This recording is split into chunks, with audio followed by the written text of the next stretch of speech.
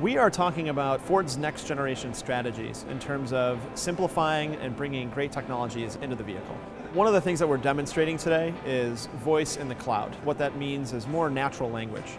Being able to simply talk to your vehicle in the way that you would talk to another person. I think it's about adaptive learning. I think the future is really going to be systems that better predict what your intent is and then try to meet you halfway. That use intelligence from sensors in the cars as well as being connected to the cloud, which will give you access to all kinds of information, and together that creates a car that helps you. I think the future of in-car technology is connected. Connected to my home, to my friends, to my family, to the cloud, to the cars around me, to the world at large.